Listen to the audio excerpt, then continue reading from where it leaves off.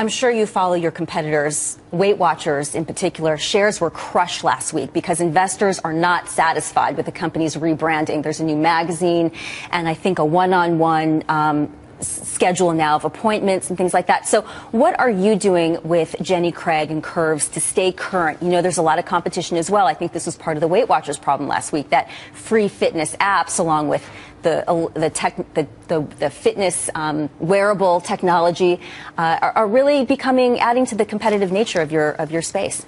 We are very different from other app-based do-it-yourself, track everything programs, and call us if in case you need us. Our program is really centered around the power of one-on-one in-person consultations.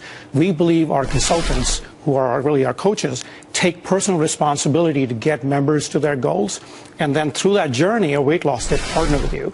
During that partnership, what we are doing is helping you modify behaviors so that you can have a successful and healthy relationship and a happy relationship with food when you get to your goals.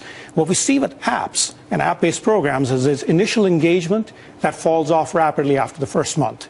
Our program, we keep it simple, but we make sure your outcome is there over a period of time.